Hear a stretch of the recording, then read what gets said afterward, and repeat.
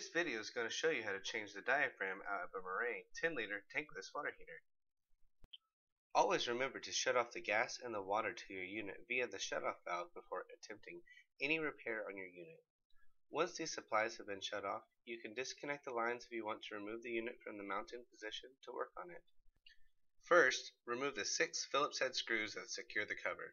There are 4 screws on top and 2 screws on bottom.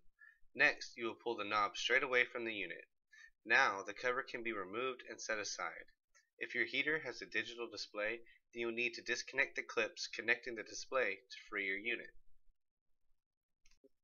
Now grab your drill or driver, preferably an impact driver with an 8-inch Phillips head bit, or add an extension to a 6-inch bit. If you don't have an impact driver, then you can warm the screws up by placing the tip of your screwdriver on the head of the screw and lightly tapping on the butt of the screwdriver handle.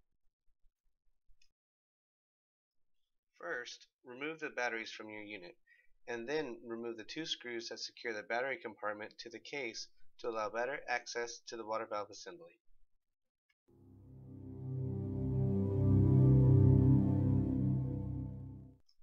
The diaphragm is located in the bell housing of your brass water valve assembly.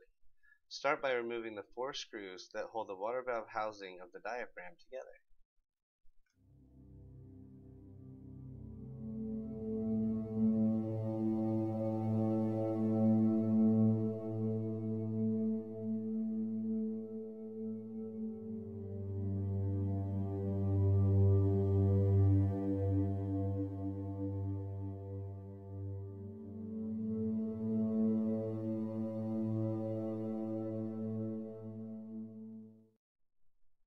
Once these 4 screws are removed, you will want to remove the 2 screws that connect the heat exchanger tube to the water valve assembly. Finally, remove the 2 small screws that secure the water valve assembly to the bracket plate connected to the back of the unit. Slightly bend away the bracket from the valve to free up enough space to remove the loose half of your water valve assembly.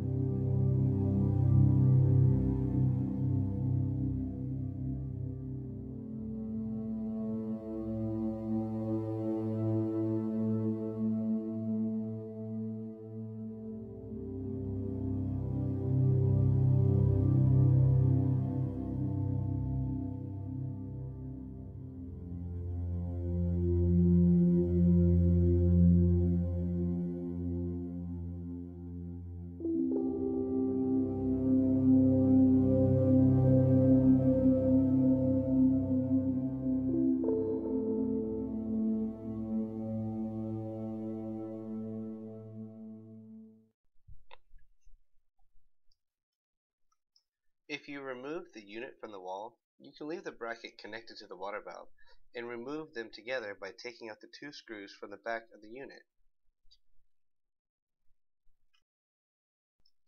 Now you can carefully separate the water valve assembly and remove the old diaphragm.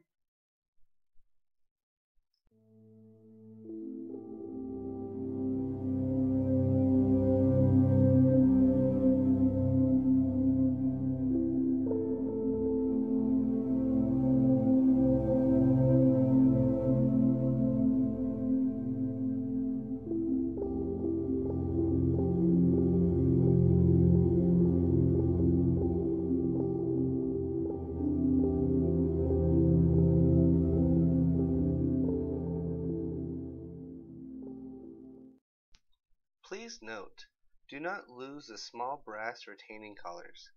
They are needed to be removed from your old diaphragm and inserted into your new replacement diaphragm.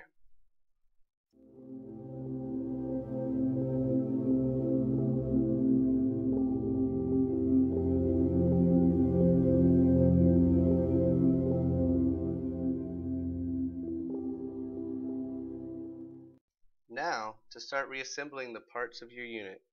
Add a very small amount of petroleum jelly to the inner lip of the removed section of your water valve. This is to help hold the diaphragm in place as you reassemble the water valve and help preventing pinching the diaphragm. Please note, place the diaphragm into the water valve assembly correctly by placing the diaphragm with the concave side facing out of the removed half of your water valve assembly.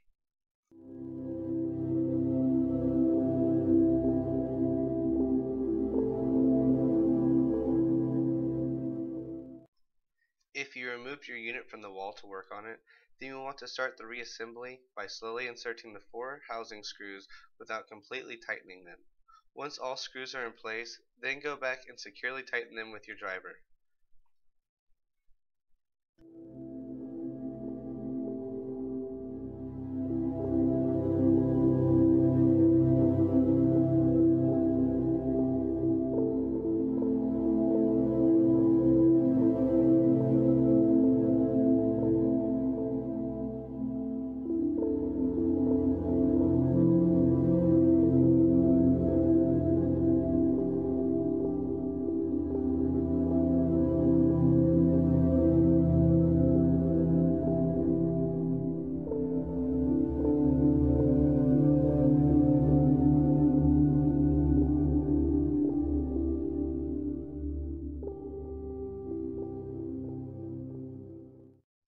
Be careful that the diaphragm has not gotten pinched in between the 2 pieces of the water valve assembly, and it is pushing out of the bell housing.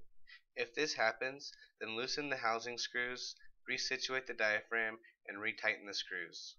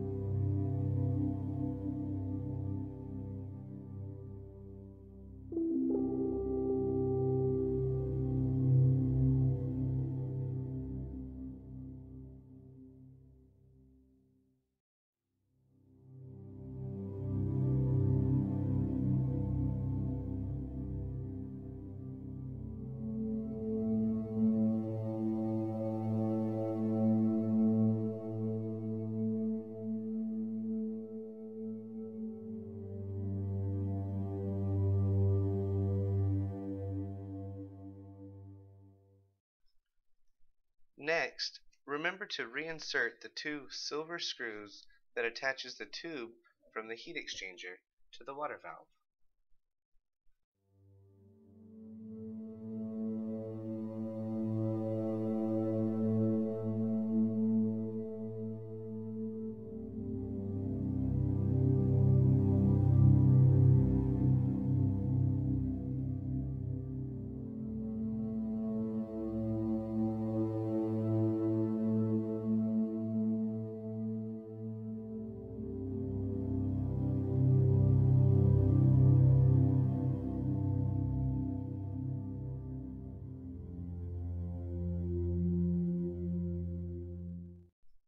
Finally, reattach the water valve with the bracket attached to the case by reinserting the 2 screws from the back of the securing bracket.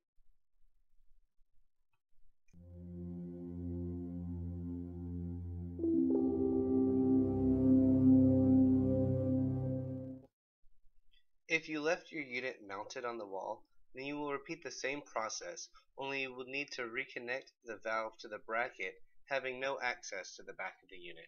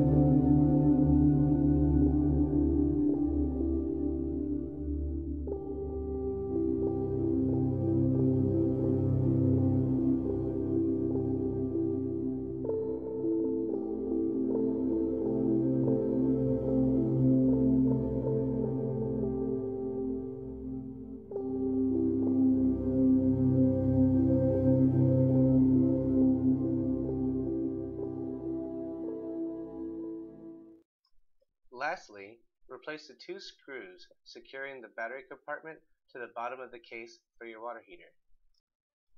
Replace the cover and reattach the knobs onto the valve stem of the unit. You want to reinsert your cover screws on the top and bottom.